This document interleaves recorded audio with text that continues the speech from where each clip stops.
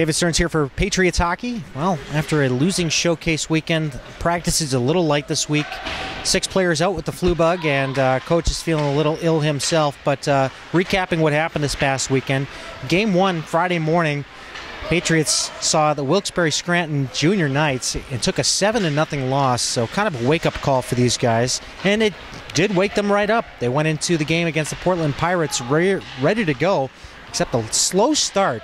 4-1 they were down at one point, but they came back and made it an interesting hockey game. Cameron Smith notching his first hat trick as a Potomac Patriot. So that's 2 players on the squad with hat tricks this year so far. But despite the effort, they still fell to the Portland Pirates with a score of 5-4.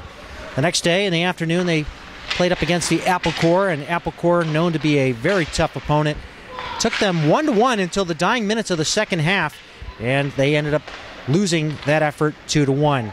So they're 1-3 in league play right now. The games against Apple Corps and Wilkes-Barre both counted as league play, so they can even things out, maybe even pull ahead here in this weekend against the Atlanta Knights coming up. So we'll have to wait and see how this pans out. Atlanta Knights, of course, a very tough opponent and national contenders and 4-time champions of the ejhl-south consecutively, preceding the Hampton Roads Whalers, who, of course, were last year's ejhl-south champions. So Saturday, 7:50 is the start for the game between the Potomac Patriots and the Atlanta Knights, and then Sunday morning they'll see them again at 11:40. But before we move into that, I took a moment to talk with Coach Rick Hildreth about special teams. We noticed an interesting difference between the first weekend and last weekend as far as the power play and penalty kill go. The penalty kill, quite successful in the first couple of games of the season against the East Coast Eagles, and the power play saw some good life against the East Coast Eagles, but a different story this past weekend as the boys allowed 4 power play goals and a shorthanded goal. So let's hear what Coach Hildreth had to say about special teams. David Stearns joined here with Coach Rick Hildreth. Coach, let's talk special teams, okay? That first weekends go, 35% or so on the power play and well over 90% on the penalty kill. And then a different story this past weekend. Why don't we talk about the difference between the 2 weekends? What did you see out there? Well, we were playing, I think, bigger, older, stronger teams this weekend, and they were jumping on our power play right away in the zone. They wouldn't give us any time to set up, any time with the puck at all. I think East Coast that first weekend respected us a little bit more. They backed off a little bit once we could control the puck. But this weekend, these teams just were like all over us because they were bigger and stronger and faster, so they didn't even want to let us set up. So we spent a lot of time, chasing pucks back to our end. But when we did get our power play going, we did get some scoring chances, and it looked okay. We need to execute quicker. Now, any go-to guys that you have in your lineup there for special teams, whether it be power play or penalty kill? Well, let's start with the power play. On that side of things, we've seen, of course, Andrew Turgeon light it up. What other players stand out to you as far as power play players? Well, Cam Smith is doing real well, moving the puck well. Sean Gregory's been good on the power play. And we didn't expect him to be a power play guy, but we gave him a shot in practice, and he just jumped all over it. So we're going with him. He's looking good. Kevin McDonald, he's on the first unit, moves the puck real well at the point. Of course, Turgeon, like you said, he's good on the power play. He had a goal this weekend. We really need, though, to have 2 complete power plays. Both power plays have to score goals, and everybody has to contribute, really. Now, on the penalty kill side of things, do you guys prefer an aggressive approach or more of a controlled system, box, don't go outside the perimeter kind of style? Yeah, well, what we're trying to do is have 3 sets of penalty killers do 3 different things, so that the power play doesn't really know what we're throwing at them. It's constantly changing depending on who's on the ice. So, that's a work in progress. We're still very early in the season, so we're trying to still, at this point, figure out who our top penalty killers are going to be. I think we got a couple sets pretty well set. Julio and Gregory are set. Harding and Parker seem to work really well together. We still need a 3rd set. We're trying some different guys to get a 3rd set of penalty killers there. And the idea is that all 3 units will be doing 3 different things. Now, when you get into the different numbers, like a 5-on-3 or a 4-on-3, do you have any particular kind of styles and or players that you look towards to kind of resolve those issues, if you will? Yeah, I mean, just quickness and guys that are in position, that know how to kill a penalty, sticks down in the shooting lanes, starts and stops, know when to be aggressive, when to back off, that kind of thing. And we do have guys that seem to pick up that very quickly and know what they're doing, and you can spot it right away. And those are the guys we go with. Now, this coming weekend, the Atlanta Knights, what are you expecting? I mean, we saw a transition between the first weekend with the East Coast Eagles, and you said you saw bigger and better squads out of the EJ teams that you guys took on this past weekend, and even an AJ team in there as well. This weekend, the Atlanta Knights, they're known to be contenders, and I mean, granted, 4 consecutive ejhl-south championships in a row, preceding Hampton Roads Whalers. Beg your pardon. What are you expecting this coming weekend? I can't believe they're going to be better than the competition we saw this past weekend. Playing Applecore and playing Wilkes-Barre. I mean, they're probably close to that level, but there's no way they can be better. I mean, because those teams that we played last weekend were just loaded. So, we're ready to play that level of competition. We got better and better as the weekend went on, and I think that's a perfect lead-in for this weekend coming up against Atlanta. And we should be right with them. We're ready to play. We know what it's going to take.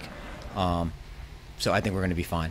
Health in the locker room. Obviously, there's a bit of a flu bug running around, and it has touched the coaching staff. Of course, Coach Ziegler is still recovering from that. But are you expecting a full, healthy bench this coming weekend, or is there anything that we should know?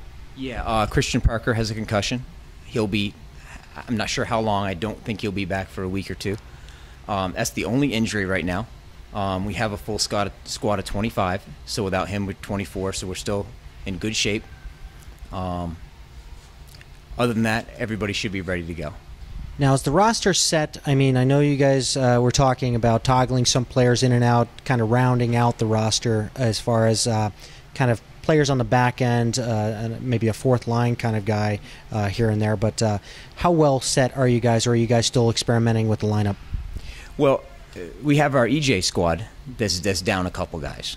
We could, in theory, send a couple guys down to help them out on the Empire team. Sorry. Whether or not RJ is going to do that or not, I'm not sure, because we can carry 25, and that's what we have right now. So, I think the plan is just to stick with this group of 25. If the Empire team needs a helping hand some weekend, we could send a player or two down there. But I don't think I don't think we're planning on doing that. I think it'd be more of a situation if the Empire team starts to get some injuries and starts to become a little short-handed. They haven't got as many players as we do. But we'll keep a full roster of 25 for as long as we can, I think. Okay, well, good luck this weekend. Thanks. All right, Coach Hildreth. So an interesting perspective from Coach Hildreth. Special teams are a very important part of your system as a hockey club. So long as there's penalties, there are special teams. So we'll have to wait and see how they rebound from last weekend's special teams mishaps and maybe strengthen it up here against the Atlanta Knights. So coming into the weekend against the Atlanta Knights, let's see what some of the players thought about this past weekend and how things look for the weekend ahead. David Stearns joined here with Kevin McDonald. Kevin, you guys had a bit of a rough weekend at the showcase up there in New Jersey. Why don't you tell us what happened there? The first game, we just kind of came out slow and just let them walk all over us. And we went down quick, like 3 goals. And into the second period, I think. It was 0-0 for a good bit of time. Actually, no, they scored in the first period. And that's right? I think you're right. Yeah, my memory is kind of lost there too, but yeah. Anyways, they got one, then they got a bunch more, and it just went downhill from there. Were you guys surprised by the size of Wilkes-Barre? Yeah, a little bit. We thought they were going to be being in the EJ, or the AJ, we thought they were going to be one of the weaker teams that we played that weekend, but they ended up being one of the strongest.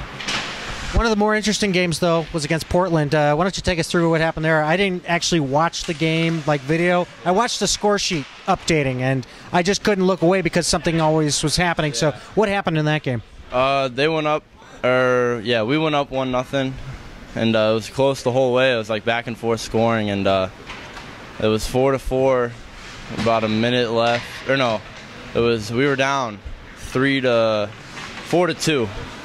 and we scored 2 quick ones, and they got one after we got our first quick one, and made it 5-3, and then we got one at the very end. But yeah, we kind of made a simple mistake, and they just scored. And that game against Applecore, tight all the way to the end, huh? Yeah, and just made a simple mistake again, and they scored in the last minute and won. What do you think about Cameron Smith out there? We can't stop talking about this guy. Everything you see on Cross Ice feed right now says Cameron Smith all over it. Oh, I think he's going somewhere. He's good. He's great. He's leading the team in goals right now, I think. Maybe not in the league. I think Turgeon has in the league because that one Portland game where he got a hat trick wasn't a league game, but he's going places for sure. Now, I talked with Coach Hildreth about the power play. You seem to be the quarterback for the power play. You guys had an excellent first weekend, and this past weekend didn't work out so well. Why don't you talk about the difference between the 2 weekends? I think the first weekend, the open ice on this Olympic ice was way better, and going to the NHL was a little smaller. It was just hard to adjust, I think, practicing on this, and the difference, I think, got us, and playing against quicker teams, too. So. You guys got a sick locker room right now, 6 players out. You guys going to be healthy by Saturday? I hope so. All right, well, just don't get sick. Yeah. Just don't get sick. Yeah, I'll try not to. All right, well, good luck, and we'll see you on the ice Saturday. All right, thank you. All right, Kevin McDonald for the Potomac Patriots. David Stearns joined here with Dustin Moyer, Mr. Twitter himself. I love following your tweets, by the way. We're not going to release your Twitter name on here, though. But you did start in that game against Portland. Why don't you take us through that game? It was a tight contest. That second period was just it was a barn burner. Yeah, I mean, we took a couple dumb penalties. I mean, mostly my team was looking out for me, though. I mean, can't blame anything on anyone. It was a team fault, the team loss. And I mean, we had little breakdowns, and then we came back. Cameron Smith of 97 got hat trick. So, I mean, it was a good game, I thought. It was a good test for us. Portland's a good EJ team, so it's a good test. Talk a little bit about your game. We haven't talked to you before. What style of goaltending do you kind of infuse into your game? A little bit of hybrid. I mean, I love to butterfly. I don't really stand up that much unless I need to. It's really much, butterfly. Any particular favorite goaltender? Ryan Miller. Ryan Miller. Yep. So we have 2 Ryan Miller fans on this bench. Can you tell us who Garrett likes? I have no idea. Okay, good, because we'll have to ask him ourselves just so maybe we can get the hat trick. So, anyway, this coming weekend, what's the attitude in the locker room right now? A 7-0 loss. I mean, obviously it was hard on the shoulders of Garrett, and then a tight 5-4 contest in the end for you on Saturday. Or Friday night, I beg your pardon, and then Alex seeing a tight 2-1 contest. What's the feeling about goaltending going into this weekend from your perspective, and as far as the team in general? I mean, I think it's pretty good. We played some really tough teams up there, and we did a lot better than I thought. So I think we should have a positive attitude. We do have a positive attitude going into the weekend against Play Atlanta. All right, well, good luck this weekend. Thank you. That's Dustin Moyer, goaltender for the Potomac Patriots. David Stearns here with Cameron Smith. Cameron, scoring your first hat trick as a Potomac Patriot, how does it feel? It feels great. They're all mostly speed goals. One was me going down the ice, beating 2D to the puck, working it from down low, or deep pinching, keeping it in, effort by our team from goal line up, and I get a deflection in front, so pretty cool. It was a tight contest in that game. Take us through it. I mean, I've been getting other players' perspective on what happened in that game. It was tight right down to the finish there. A little bit open in the beginning, but how did that game kind of play out? Because I was just watching a live score sheet.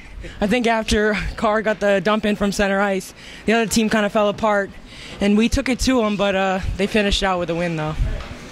Now, this coming weekend, you have the Atlanta Knights. What's the feeling in the locker room right now? I know a few players are out sick, but how are you guys looking forward?